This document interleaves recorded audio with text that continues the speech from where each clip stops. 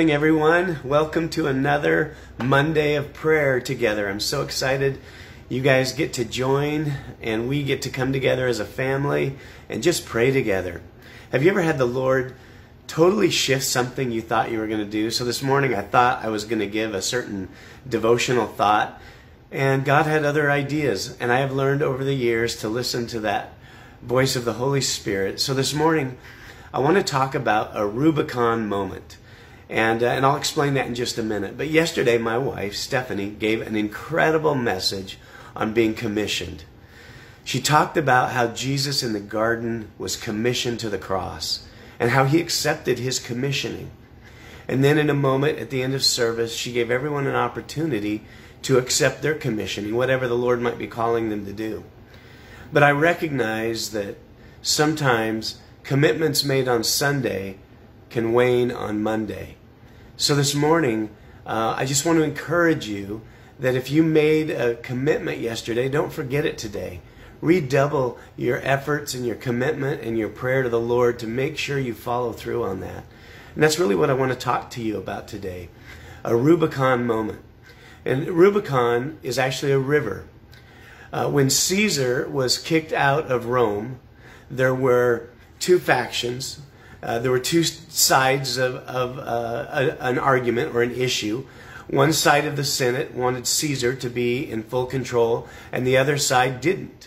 Caesar had escaped to Ravenna, north of Italy, and was hiding out there. He later found out that his allies in the Senate were kicked out. And so he met with them, and he gathered his soldiers, and he traveled south toward Rome. He came to a small river called the Rubicon. And when he got to the Rubicon, he looked at his soldiers, he looked at his troops, and he said, as of right now, we can still retreat. We can still turn around and go back. But as soon as we cross the Rubicon, there's no turning back. We will have to bear arms. Because it was known that if ever there was an army that crossed the Rubicon, they would be attacked. And so they did that. They crossed the Rubicon. And Rubicon, literally, if you look it up in the dictionary, means a point in which, once crossed, there's no point of return. Jesus had a Rubicon moment. When he triumphantly came into Jerusalem on a donkey, there were all kinds of messianic indicators around what he was doing. He was essentially saying to all the powers that be, all the religious leaders, to Rome itself, I am the Messiah. And what you may not know is while Jesus was coming in on the gate called Beautiful, there was another procession on the other side of Jerusalem, led by Pilate. And that procession was full of Roman soldiers. They were coming to keep the peace in Jerusalem. Jerusalem swelled during Passover from 50,000 to, some would say, up to 1 million people. And so Rome always sent a delegation to keep the peace. On one side, you have Jesus coming in humbly on a donkey. And on the other side, you have Pilate coming in representing power, wealth, land, prestige. Two opposite processions. And the same is true for all of us.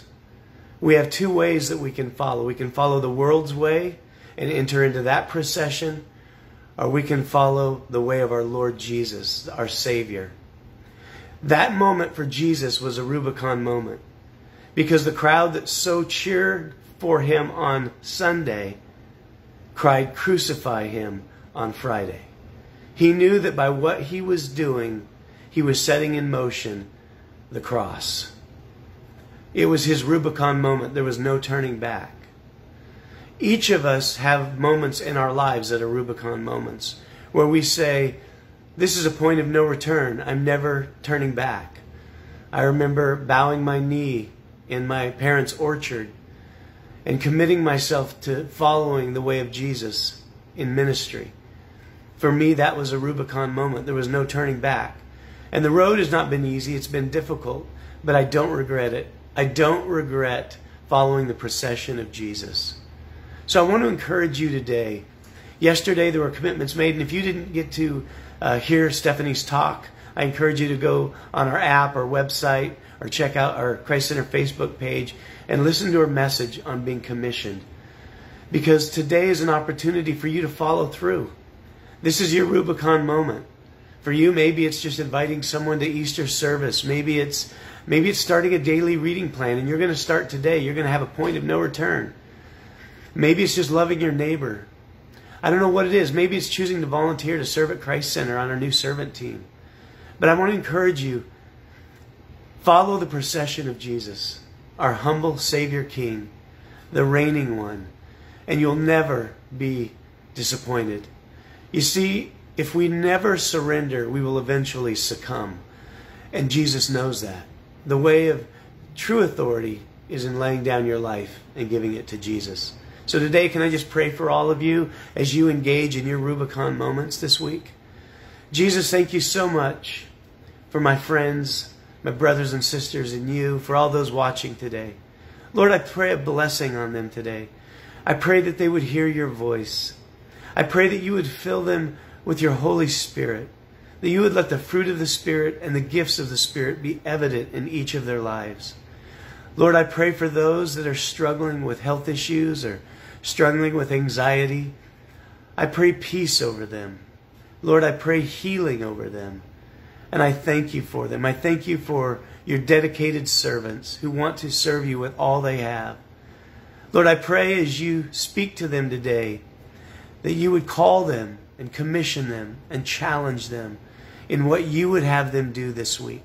Lord, as we prepare for Resurrection Sunday, Lord, I pray, God, that we would all have a heart to invite people to hear the true hope of the resurrection. Jesus, we love you and we commit our day to you. We ask for your guidance and your presence. And we choose, Jesus, to follow your procession, your lead always. For it's in your name we pray. And everyone said, amen. I hope you have an amazing day. Remember, Easter, 2 services, 9 and 11. Also, if you weren't at the team huddle, Christ Center is looking for a full-time worship pastor or worship leader. And we're also looking for a children's director. So if you know of anyone that might be interested in that, I encourage you to go to christcentercashmere.com/career and have them sign up. Blessings to you. Have an incredible day.